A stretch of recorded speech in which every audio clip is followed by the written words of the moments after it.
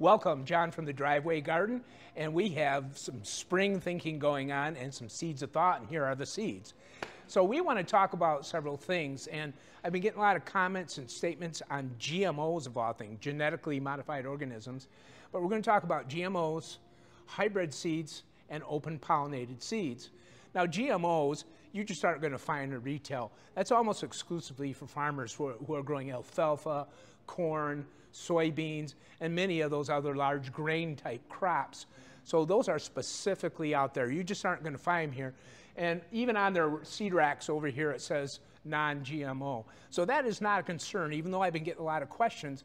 And of course, those genetically modified organisms, I find with a fair amount of reading, are not really controlled very well, or they don't have a lot of real standards of testing in regards to when you ingest a bunch of them, what that does for you or doesn't do for you. And so to me, it's just an unknown, maybe even a little scary. But you don't have to worry about that because there's so many choices with the hybrids and the open pollinated varieties. So just stay away from GMOs. Look for your grain products when you're shopping. Even like white button mushrooms are GMOs, some of them. So there's more out there than you think of those in the grocery store. But of course, growing your own is the big deal, and that's what we're trying to do, because we want to grow the ones that are most delicious, if I can say it, and most nutritious. And that's what we're looking for. So let's take a look at those. Man, I love Brussels sprouts. Gross. What? Hey, these are great. This is called Long Island. What we're going to do is talk about hybrids right now.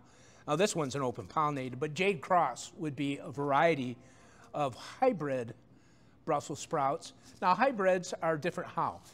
This is something that takes over time. What they'll do is they take two plants, two Brussels sprout plants, and typically over years, we'll find the best plants with the best characteristics, observe them, and after usually 2, 3, 4, 5 years, it could be varying times, they will then finally cross-pollinate them. Now, that's done mechanically, but it's not a manipulation like a GMO. They're still totally natural. GMOs, not natural. So they take a period of time to come up with hybrids. Typically on the package, you'll see a designation meaning F1, and it simply designates the generation, because you can have F2, F3. Typically, it will be F1. And then you'll know it's a hybrid variety. And of course, these right here aren't marked F1. So if you see no F1 on there, typically on the back of the pack, they'll indicate what it is exactly. So hybrids are great. I grow a lot of different hybrids. I've grown Jade Cross Brussels sprouts before, a cool weather crop, which you want to start early and plant early. Some of these I plant even late April, and they take to cool weather well. So the hybrid is a great way to go. I got some beautiful tomatoes and hybrids. And just remember, those are totally natural, so there's no question there. It's just a pollination manipulation, if you will, of great characteristics. So don't be afraid to use hybrid varieties. They really work well. So here we have white Lisbon onion, great onion.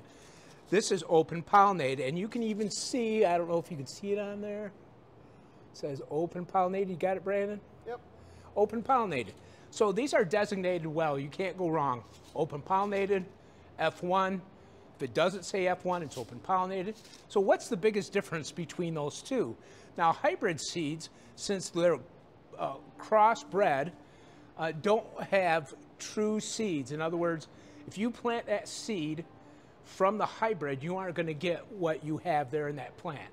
You'll get some offshoot and something undesirable, and that's usually the case. I've tried it, and they don't work. And so F1 hybrids, you can't save seed. But for these, you can save seed. I did this with this particular one, Lisbon, bunching onion, and I did it because these are notorious for going bad early. In other words, you can't save onion seeds super long, and you have to get usually a bunch of them together to get some nice cross-pollination and get all the characteristics in there. But when I germinated my home saved seed, pretty much 99% came up. You know it's fresh seed, you know it does well, and so that's the difference, a big difference between hybrids and open pollinated. So these are great, and it gives you opportunity to try something new by saving seed if you want to do that. So you got your GMOs, we got our hybrid varieties, and we got open pollinated. The only thing we have to worry about are hybrids, open pollinators. There's tons of choices, and then there's a couple more categories in general we should talk about, and that's coming next. Okay, here we got cool weather crops, and we want to plant these really about mid-May, and then we'll put them in the soil about the end of June. And the reason we do that is a lot of these will bolt or seed if you plant them early on and plant them in April. Now, I do some of that because I simply extend some of my harvest and I don't mind replanting. But your best method with cool weather crops, like I said, in mid-May, plant probably about the end of June, and then you should be able to avoid the bolting or the seeding. And when they do that, they just simply do not produce. So the other thing, of course, is continue to look at the information on the seed pack, because you want to know from when you plant it on the ground, in the ground, how long it takes to get produce. Look at that information, follow that kind of timing, and you can do pretty good with cool weather crops. One example I will give you is spinach. I let that go all through winter. I harvest up until the end of June. It will bolt or seed, won't produce anymore. Then I have new plants that I started that I get in the ground. So once it gets a little more size, I can continue to harvest spinach.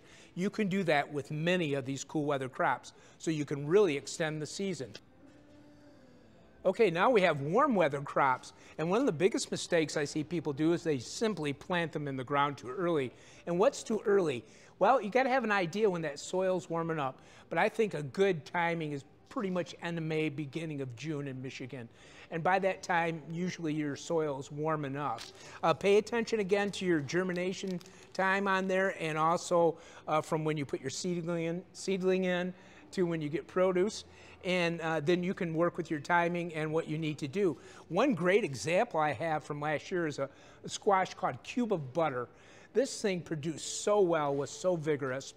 I got well over 30 fruits off of that altogether, and it was just an incredible producer. So you can have, it really is kind of exciting and neat to see what you can produce. And if you follow this information and look at these details, you can do this too. You know, I use this product right here. It's by Dairy Dew. It's a seed germination product mix, and it works really well. And I've used several through the years, and they work pretty good.